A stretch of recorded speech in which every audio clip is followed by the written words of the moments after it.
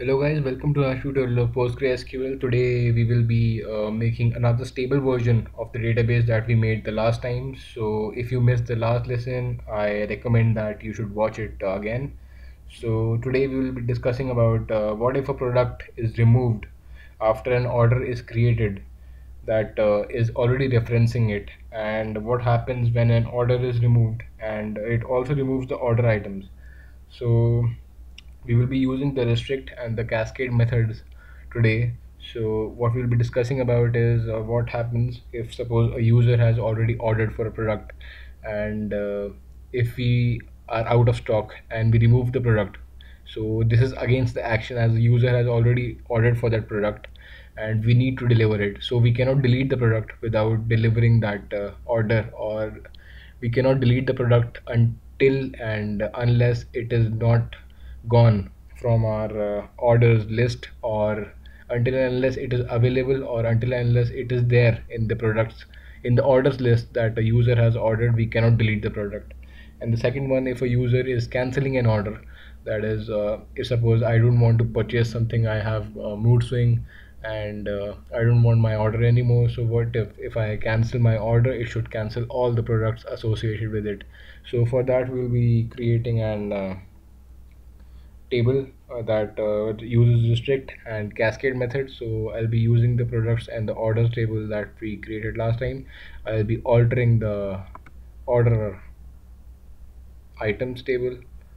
So I'll be creating it again, so you could create it again. That is create table order items, and I have a product number that is of an integer type that references products and product number. Next I had an order ID, and that is an integer type that reference references order and order ID. Next I had a quantity of integer type, and I had a primary key of product number and order ID. So this was my order items table last time. So what I'll be doing is I'll be adding something that is on delete restrict. So what this means is that if I have an order, or if I have an product that is in transit or that has been ordered, so the seller cannot cancel any product, or he cannot remove the product from his database or his table until and unless this order has been delivered, or until and unless this product it exists in the order items table. The product cannot be removed. It cannot be removed without being delivered, or it cannot be removed in between of a transit. So this is the purpose of on delete restrict. That means it would restrict it from delete until and unless this product number is there in this order items table. Next, what we'll be doing is order item is we'll be creating an on delete cascade. Now what this means is that whenever a user cancels an order, whenever he removes an order, all the orders associated with his orders would be cancelled.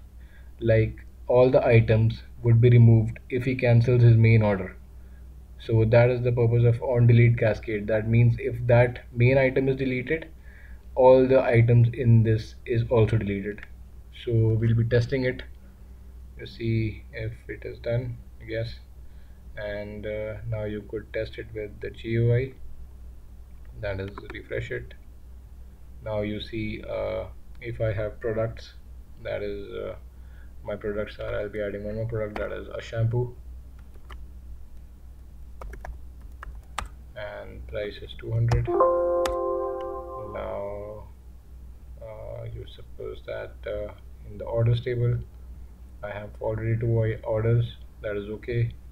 And now see the order items table, and I'll be creating a product number, that is 2. Oops, same mistake again. And 1 for the order number 1, and 2 for the quantity. And next I'll be creating 3 and the same order number, that is 1 and 1.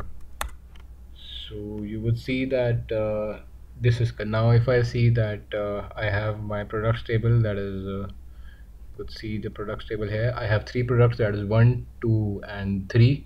And now I have ordered for 2 products, that is product number 2 and product number 3 have been ordered by user number 1.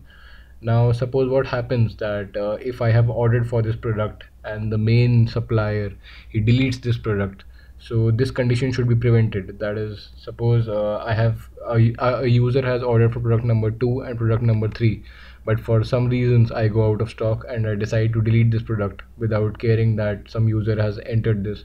So this should be prevented. Like suppose if I have been ordered for 2 and I try to delete it, you would see that I get an error, update or delete on products table.